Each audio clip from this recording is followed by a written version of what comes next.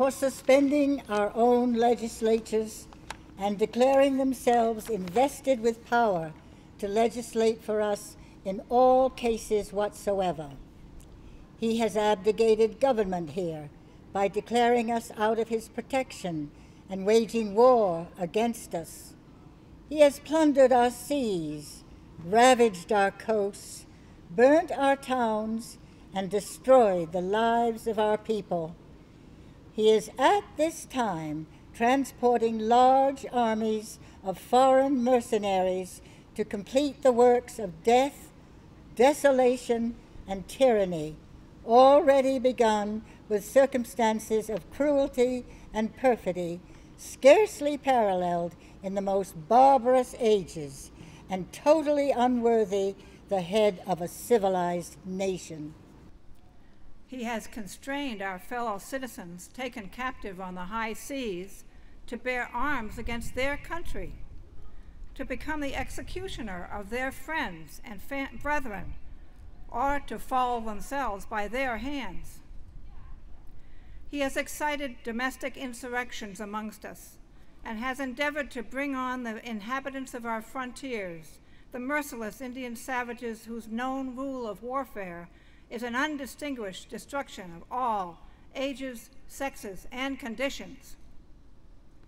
In every stage of these oppressions, we have petitioned for redress in the most humble terms. Our repeated petitions have been answered only by repeated injury. A prince whose character is thus marked by every act which may define a tyrant is unfit to be the ruler of a free people. Nor have we been wanting in attentions to our British brethren. We have warned them from time to time of attempts by their legislature to extend an unwarrantable jurisdiction over us. We have reminded them of the circumstances of our emigration and settlement here.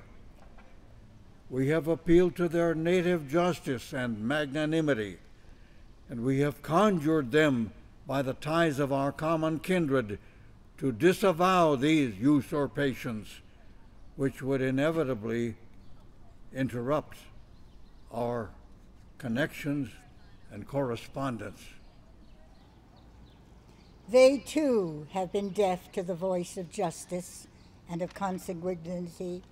We must therefore acquiesce in the necessity which denounces our separation and hold them as we hold the rest of mankind, enemies in war, in peace, friends.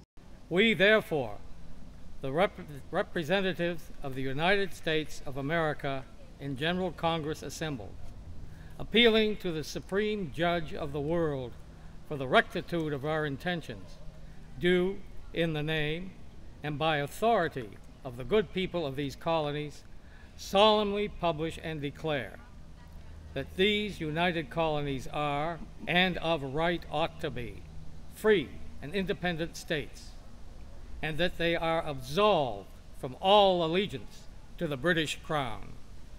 And that all political connection between them and the state of Great Britain is and ought to be totally dissolved.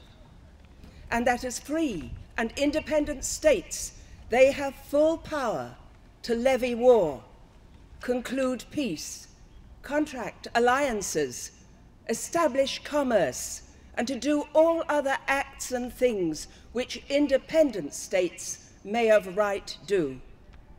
And for the support of this declaration, with a firm reliance on the protection of divine providence, we mutually pledge to each other our lives, our fortunes, and our sacred honor.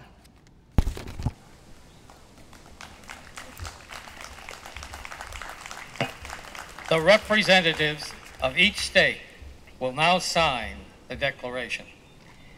New Hampshire, Josiah Bartlett, William Whipple, Matthew Thornton.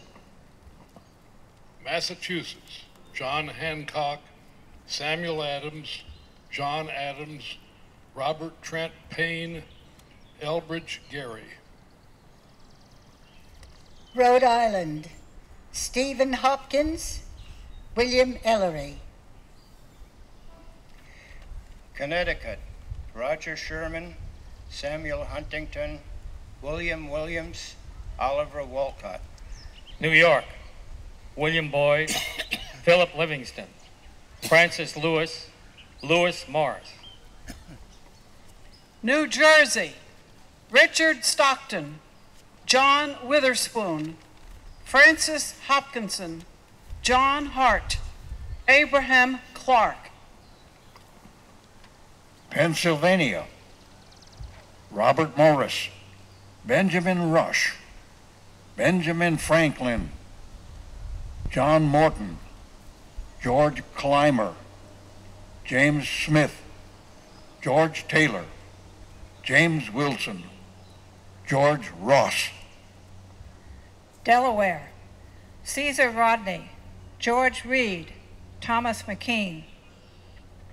Maryland, Samuel Chase, William Packer, Thomas Stone, Charles Carroll of Carrollton.